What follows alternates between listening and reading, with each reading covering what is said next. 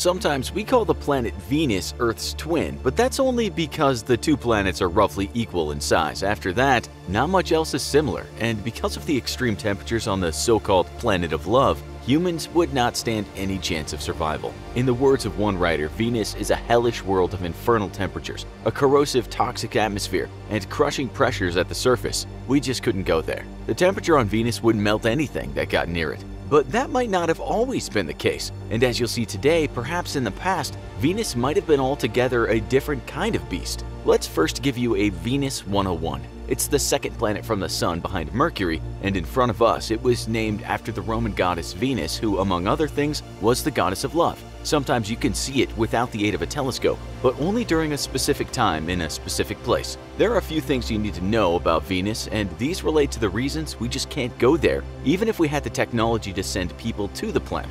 One thing we doubt you know is that Venus is the hottest planet in our solar system. The temperature on the surface might be around 863 degrees Fahrenheit or 462 degrees Celsius. It stays around that temperature, never mind where you go on the planet. You can't exactly get a respite from the heat by taking a trip like you can on Earth. You might now be thinking, how come Venus is hotter than Mercury when Mercury is closer to the Sun? The simple answer is Mercury has a very thin atmosphere and Venus has a very thick atmosphere, consisting mostly of carbon dioxide. The atmospheric pressure on that planet is 92 times stronger than on Earth, so it would be like being 3,000 feet underwater. In the words of NASA, if you somehow weren't melted on the surface of Venus, you'd be crushed. It's this thick atmosphere that traps the heat in, whereas Mercury lets the heat out into space. The heat dissipates on Mercury, whereas in Venus, the thick atmosphere prevents this. Kinda like when you close the door to the bathroom and take a really hot shower. You might be wondering how we got lucky here on Earth and got this nice atmosphere, and some scientists have called it the Goldilocks phenomenon.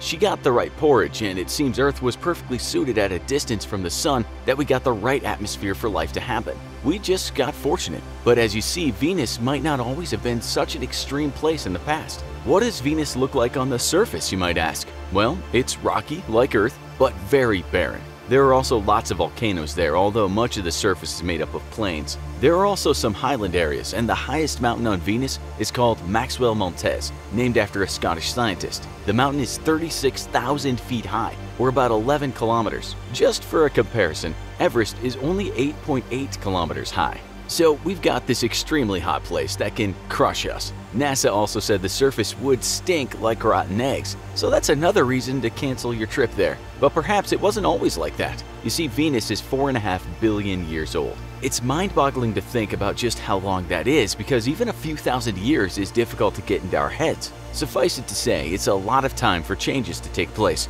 and now some scientists are saying Venus in the past might have actually been a bit more hospitable. New research that was talked about in 2019 states that for around 3 billion years, Venus might have had a climate that could sustain water on the surface of the planet, that the temperatures could have been not that high at all, with those scientists saying Venus might have had temperatures of only around 122 degrees Fahrenheit, or as low as 68 degrees Fahrenheit. But then there was climate change, according to these scientists, and things got hellish. This change, they believe, could have happened around 700 and 750 million years ago. But what happened? Well, we'll let one of those study authors explain.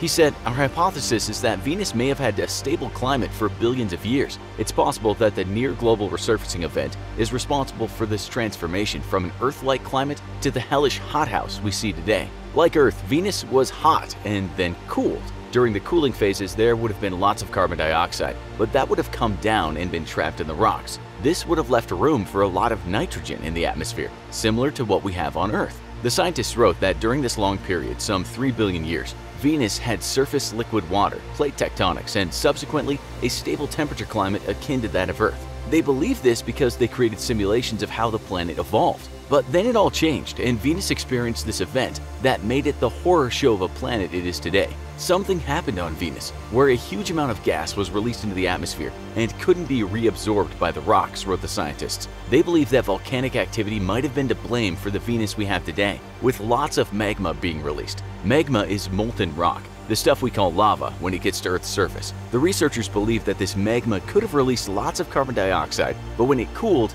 it couldn't reabsorb the stuff, and so it stayed around, creating that terrible hothouse. Imagine that. Venus could have once had an atmosphere and an environment like Earth's, Does that mean life as we know it could have happened there too? Could we have sent interplanetary text messages to each other if it had stayed that way? Well, researchers said that in the past it might have been possible. Those researchers concluded our models show that there's a very real possibility that Venus could have been habitable and radically different from the Venus we see today. What do you think Venusian life could have looked like? Could an intelligent species have once lived there? Tell us in the comments. Now go watch Most Extreme Planets in the Galaxy. Thanks for watching, and as always, don't forget to like, share, and subscribe. See you next time.